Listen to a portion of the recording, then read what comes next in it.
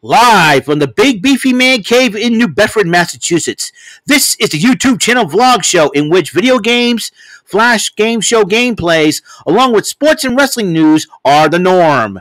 This is the YouTube channel vlog show of positivity, good times, and fun. This is Eric Lima Shenanigans of 1977. And now, here is the host of the show, the perpetrator of these shenanigans, Big Beefy E himself, Mr. Eric M. Lima. Thank you very much, Mr. Announcer. Well, hello there, everybody. Welcome to yet another episode of Eric Lima Shenanigans of 1977. I am your host, Eric Lima, and the perpetrator of these crazy shenanigans. As you can see here right now, as you know, a couple episodes ago, got this, and one episode ago, I had the worst record in the Bullseye Bonus Island ever so far. Ugh. Sometimes things would never change, huh? Lots of bad luck here. 2022 was it? Ooh. Ooh. I feel like Jack K. Harry there. Ooh. Remember Jack K? Ooh. Anyways, well, it's Impact Wrestling Event Center. As you know, I watched it from last night. And thank goodness, because starting off, say his name, and he appears. I believe in Joe Hendry. I believe in Joe Hendry. Da, da, da, da, da. What an entertaining guy. He addresses Brian Myers before the matchup. As the digital media title was on the line, as Brian Myers to defend the gold against Mr. Joe Hendry. And during the matchup, Mike Cardona tried to get involved, but then Heath and Rhino, who were slated to defend the tag team titles at Overdrive against the major players, got involved. They beat up on Matt Cardona, sending him to the back. Joe Hendry took advantage of the situation, and after the standing ovation finishing maneuver hit by Joe Hendry, we have a brand new digital media champion, and I'm going to do it once more time. Ladies and gentlemen, the winner of this bout and new Impact Digital Media Champion, say his name and he appears. I believe in Joe Hendry. I believe in Joe Hendry. Da da da da da da da da Tokyo. Anyway, so, and Jay Vidal was talking to Gisele about a video package he made for her in case she ends up winning the Knockouts Championship from Jordynne Grace later that night. And VB found by design promos with Angels and Khan, while Alan Angels and Big Khan and Eric Young addressed Sami Callihan. X Division semifinals, Trey Miguel going one-on-one with Mike Bailey, and I forgot to write down who won that match. Excuse me just a second, kids. Alright, now here's what happens. Kenny King decided to come down and eat popcorn during the matchup at ringside. And then he blatantly attacked Trey Miguel right in front of the referee, disqualifying Mike Bailey, eliminating him from the tournament as Trey Miguel advances to the finals in the X Division title tournament. Basically, Kenny King's a jerk. He screwed Mike Bailey out of the tournament. And believe me, Mike Bailey is going to try to give Kenny King that crybaby King. Crybaby Kenny King. You know what? Here's the deal. You know what's going to happen? You know what's going to happen? Mike Bailey is going to make a South Park episode out of you. You know? Oh my God, he killed Kenny. Anyways, that's what's going to happen when Mike Bailey gets his hands on Kenny King.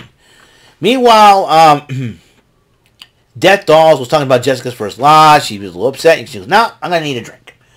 And kind of like Rosemary was not very happy about it, glaring at Taya. Taya's like, "Oh." Anyways, and then Deonna Purrazzo was getting Chelsea Green ready for her match against Mickie James. Meanwhile, Kenny King was addressing Mike Bailey, and Kenny King, you have no room to talk, boy, after what you did to Mike Bailey. And believe me, the receipt's coming your way, son. You know what I mean?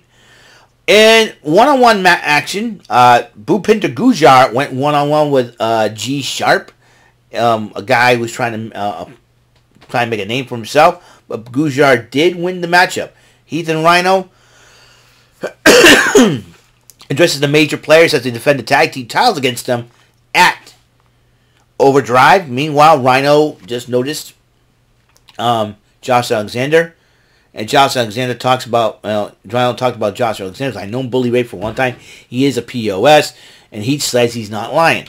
Mickie James was getting ready for her match against Chelsea Green. And Alicia was talking to Jessica, who was reading a book written by ODB. He said, "What's the book say? Just keep drinking. You want some? Nah, it's okay. It's emptied anyways." And then Eddie Edwards comes walking by. Hey, Alicia goes, "I've been thinking about the sit-down interview. I'm kind of concerned about you. You said it." And then Eddie Edwards goes, "You said it. Either this ends or Honor No More ends." And then Honor No More. He said he took out PCO and buried him. Well, let's just say that. Let's just leave it at that. And then I think Alicia has a feeling that it's not ended yet. Meanwhile, Mickie James went one-on-one with Chelsea Green, and during the matchup, Deonna Purrazzo, her Vex partner, tried to get involved. Referee ejects her from ringside. Match continues. Referee accidentally gets knocked out. Here comes Deonna Purrazzo trying to interfere. Taylor Wilde made sure that Deonna Purrazzo did not get involved. So there's that. But Mickie James took advantage, ends up picking up the victory over Chelsea Green. So the Ross Rodeo does continue on. Steve Macklin was trying to knock on Scott D'Amore's. Steve Macklin was trying to knock on Scott D'Amore's door to see if he can get a title shot against Josh Alexander. He starts throwing some stuff. Tommy Dreamer was talking to Alicia. And Tommy Dreamer confronts him, says, "Hey, what are you doing? Stop it. Stop being, be a locker room leader for once and stop throwing your temper tantrums." Excuse me. And he goes, "I want a shot." He goes, "How about the you want a match? Yeah. I'll talk to Scott D'Amore. You can have a match against me." And Steve Macklin goes, "Fine. I'll end you," he says. So, anyways, Bully Ray went one-on-one with Zicky Dice. Zicky Dice and Johnny Swigger are a couple of stooges. And then the match is about to begin, right? So Zicky Dice and Johnny Swinger decided to recreate Team 3D's thing. Johnny Swinger pushes Zicky Dice. "Zicky! Get the tables!" And you see Bully Ray going, "What the bleep are they doing?" And they decided to pull out a table and set it up in the middle of the ring as a dude. It's not a tables match. What is going on? But Bully Ray decided to hit Zicky Dice with the bully bomb. 1, 2, 3. It was over. Lickety split. Then Moose came out, low blows Bully Ray from behind and spears him through a table. More on that story. Sammy Callahan addresses Eric Young and VBD. He says he likes what they're doing, but here's the thing: he kidnaps one of the violence. Of the violence, when they do a little, I don't know how they do it.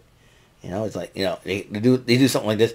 One of the designed, and he says, "You know what? I'm going to challenge you to a Death Machine Double Jeopardy match. That means you have to make your opponent bleed first, and if your opponent bleeds, he's eligible to be pinned in the matchup. So that's going to be no disqualifications, no countouts, anything goes. Here's the thing: everybody's banned from ringside."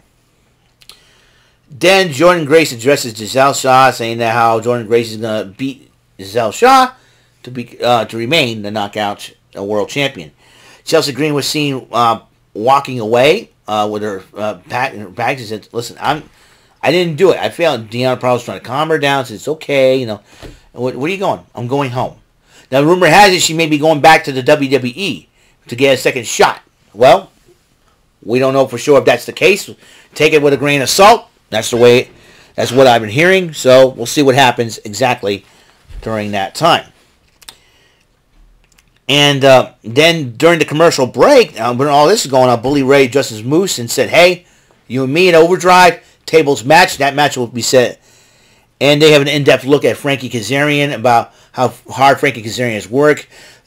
Scott D'Amore, Tracy Brooks, who's Kazarian's real-life wife.